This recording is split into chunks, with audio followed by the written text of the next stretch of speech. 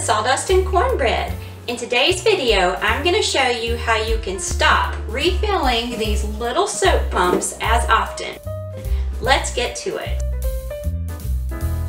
These little built-in soap dispensers are showing up all over the place now. They're convenient when washing your hands, but a pain in the rear when it's time to refill them. The problem is, under the soap pump, there is a small screw-on bottle filled with liquid soap. You're forced to either refill the bottle through a tiny hole in the top or crawl under the sink and unscrew the bottle, fill it, and screw it back on. Either way, it is a pain and a mess. My goal is to not have to refill the bottle as often.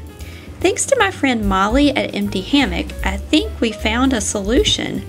There is a way to attach your existing soap pump dispenser to a huge bottle of your favorite dish soap.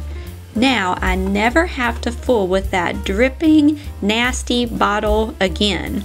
I just switch it out when the bottle is empty. The best news, it only runs out every 4 to 6 months or more. Here's how it works. They have these extension kits with a hose that connects your existing pump to a value-sized detergent bottle. I found mine on Amazon. I'll put a link in the description.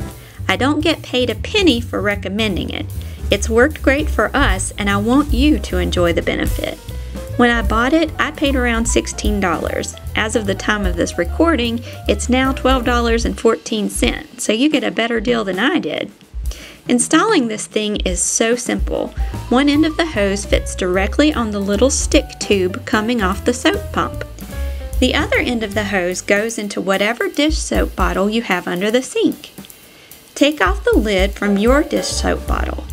The kit comes with several sizes of new dish soap bottle lids with a hole for the hose. Choose the lid that fits your bottle and slide the hose through the little hole in top. There's another bit of hose with a little ball thing to keep the hose from pulling up out of the bottle. Push that on the free end of the hose. Now, drop the end of the hose with the ball in your detergent bottle and screw on the lid. Done! You never have to battle a slimy, dripping bottle again. I slide my bottle to the very back of my cabinet and still have room for a giant tote full of dog food in front of it. The kit comes with little adhesive clips so you can attach the hose to the inside of your cabinet if you like. I opted not to use them, and it seems to stay in place just fine for me. 4 to 6 months or more later, when I run out of dish soap, I get a new giant bottle of dish soap and swap them out. Hooray for this wonderful, inexpensive contraption. I like mine so well that I got one for my mother and installed it for her for Mother's Day. I can't imagine how elderly people manage to crawl under their sinks and refill tiny bottles without this thing. This is another one of those projects that takes just a little time, a little effort, and a little bit of money, and it pays off in the long run. It makes your life a lot easier when it comes to switching out those tiny little soap dispensers, and you have so much more time between having to switch it over. Highly recommend it.